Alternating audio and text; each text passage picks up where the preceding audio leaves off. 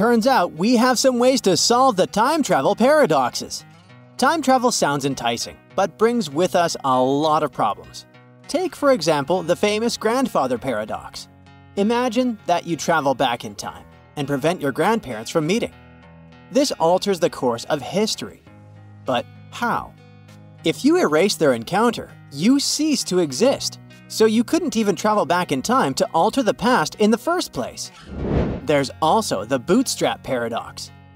Let's say we travel back in time and give Beethoven his own compositions before he ever penned them. He gets famous for the very music you provided. But where did it originate? Did you start it? Or was it Beethoven who started it? There are many theories about time travel.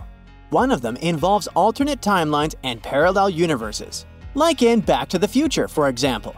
If parallel worlds exist, we could hypothetically travel in one where the events unfolded differently, while our original timeline stays the same.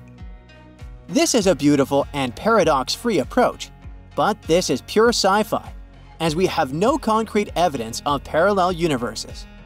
So what scientists are trying to do instead is to figure out whether time travel is impossible in this one universal timeline.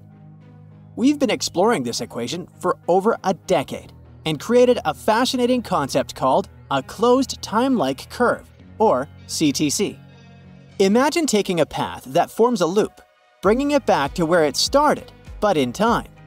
We know that space-time is like a wobbly piece of cloth which can curve and bend when we place heavy objects on it. In some situations, like near massive objects such as stars or black holes, space-time can be curved. Now imagine an object that's so heavy, with gravity curving the space-time so strongly that it literally loops on itself. If this idea turns out to be real, it could suggest the possibility of traveling back in time in our world line. This possibility is fascinating, but it also creates tons of problems, and scientists may have found the ways to solve them. One of the solutions is that doing paradoxical things can be simply impossible. In this scenario, we assume that the universe has some mechanisms of self-consistency. It means that while you can still travel in time, you're restricted in the actions you can take. For example, you may not be able to go back and alter your family's history, but there's nothing inherently illogical about traveling back in time to simply interact with your ancestors. In this scenario, the universe only forbids you to do logically impossible things. Scientists decided to conduct an experiment to check if it works, and the results were pretty terrifying. The experiment conducted involved the creation of a theoretical time machine.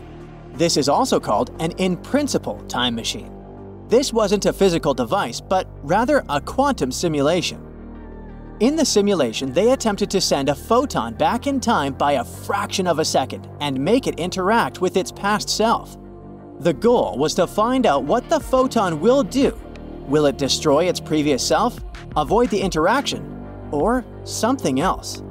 What happened is that as the photon approached its past self and was getting closer to the point of creating a paradox, the experiment tended to fail more frequently. In other words, it seems like the laws of physics or the fabric of the universe might have some weird built-in mechanisms that prevent time travel paradoxes. In that case, the question is, how does the universe understand what is logically impossible? And how does it prevent us from doing these things? Which is quite scary to think about. There's another theory that the universe allows paradoxical things to happen, but also self-corrects them.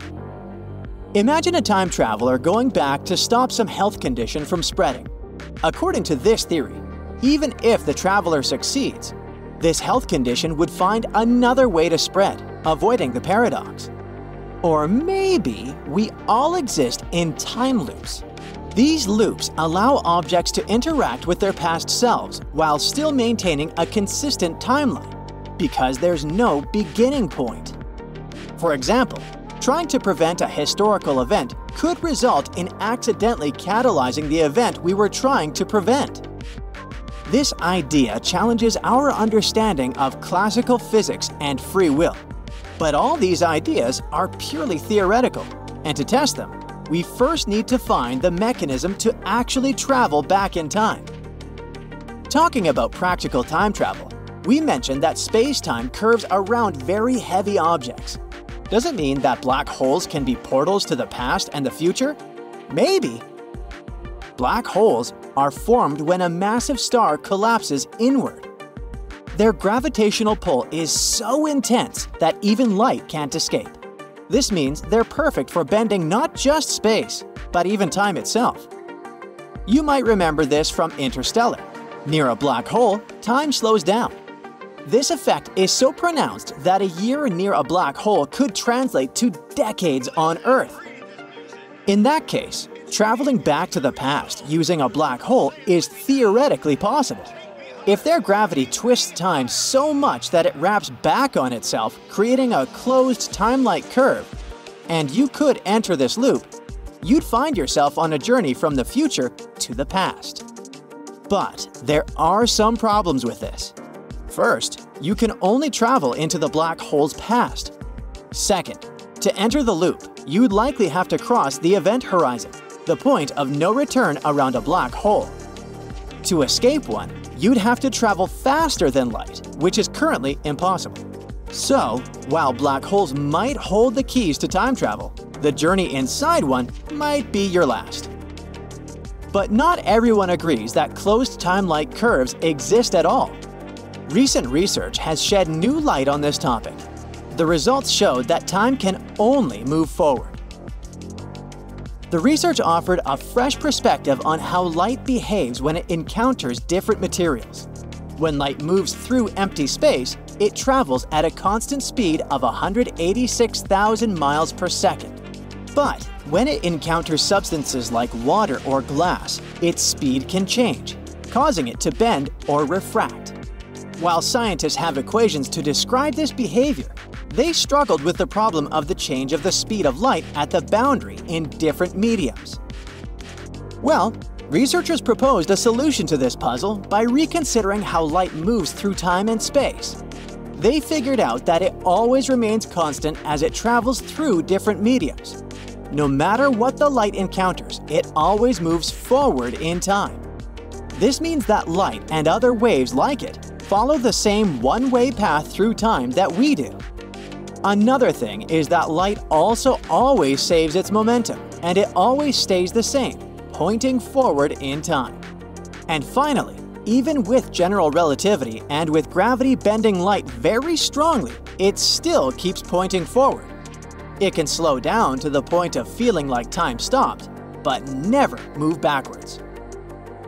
This challenges our previous notions about the relationship between light and time. It implies that time has a definite direction for all waves, making it impossible to reverse. However, their equations have only been tested in one dimension, and experiments are needed to confirm if this theory holds true in reality. Stephen Hawking also disagreed with the idea of traveling back in time. He proposed a theory called the chronology protection conjecture. This idea says that the laws of physics stop time travel on large scales, even when theories like general relativity say it's possible, and that closed time-like curves simply can't exist.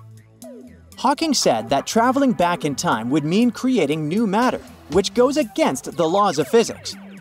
Although we're far from building actual time machines, if we keep diving into mathematics, we might find the truth one day. That's it for today. So hey, if you pacified your curiosity, then give the video a like and share it with your friends. Or if you want more, just click on these videos and stay on the bright side.